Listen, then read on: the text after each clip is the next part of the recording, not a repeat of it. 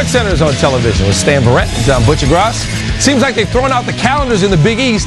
It's March every night all around the league, but Monday, things get even more intense. The largest college basketball crowd in the history of the state of Pennsylvania saw one of the best college basketball games of the year. Number 1 UConn, number 4 Villanova at the Wachovia Center, home of Phillies Sixers. Let's flash back. Last time Villanova beat a number 1 team was February of 1995 when they beat UConn, led by Kerry Kittles.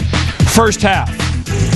In 2006, UConn up by 1. Rashad Anderson having a great year shooting the ball. 43% from behind the three-point line. He's 4 for 8 in this one, and with that 3, he passes Ben Gordon.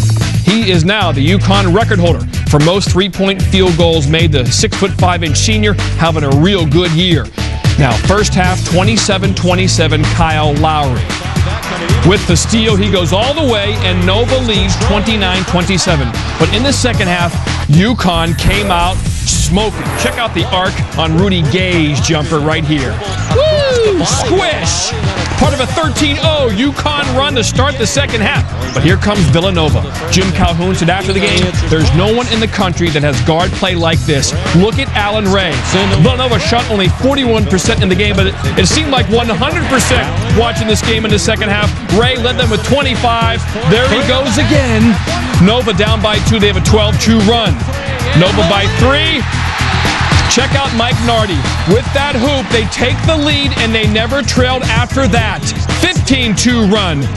UConn tries to come back. Look at Will Sheridan go around. Hilton Armstrong may have walked. He gets the hoop. 61-56 Villanova.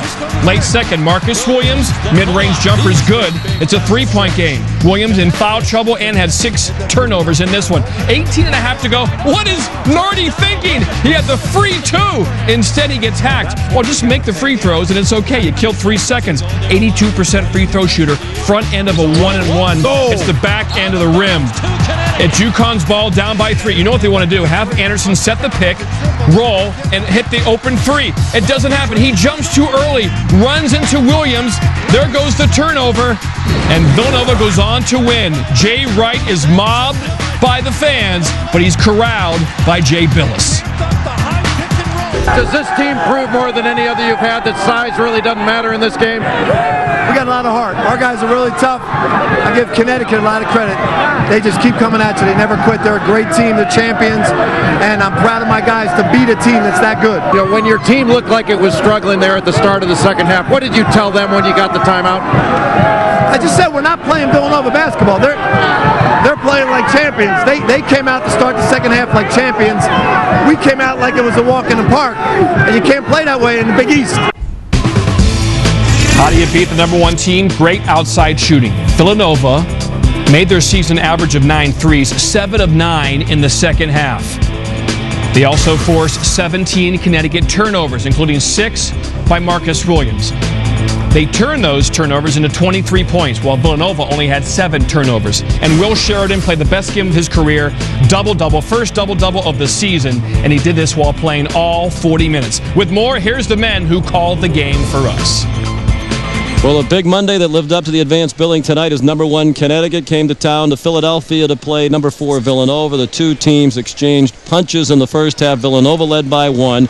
Then an amazing stretch at the beginning of the second half. Connecticut scored 13 unanswered points, opened up a 12-point lead. Looked like they might bury Villanova. All of a sudden, back come the Wildcats, a 17-2 run led by Allen Ray. And Allen Ray, the senior, was magnificent. In the first half, he went 3 for 9, 0 of 3 from 3. And in the second half, coming off those side pick and rolls, coming off screens, he went 5 for 7 from 3 in that second half.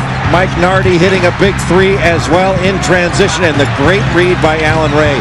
After scoring just 6 in the first half, Allen Ray came up with 25 points overall. He was truly outstanding. He was the leading scorer for each team. So much focus on the 4-guard lineup, and 3 out of the 4 did what they usually do, or then some tonight. Randy Foyd down, but Kyle Lowry and Ray filling the void. Nardi still sick with tonsillitis. The story of the night, though, was not the 4 guards. It was Will Sheridan, his best game of the year. Sensational. We know what the guards could do. They get in the lane and find people, but Sheridan, an uncanny knack of finding holes. They deliver the ball. His jump shooting, maybe they should go to him more. What's wrong with Jay Wright? He was sensational in a strong finish, too. How about this one? Send it in, big fella. Give him a chance, Jay.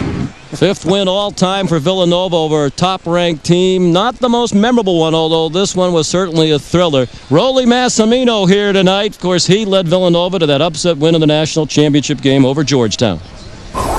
Villanova improves to 5-14 all-time against the top-ranked team in the land. Their last win against a #1 team came 11 years ago, also against UConn. They also beat #1 Syracuse in 1990, of course, the '85 title game against Georgetown. Their first ever win over a #1 came 23 years ago to the day against Michael Jordan's Tar Heels.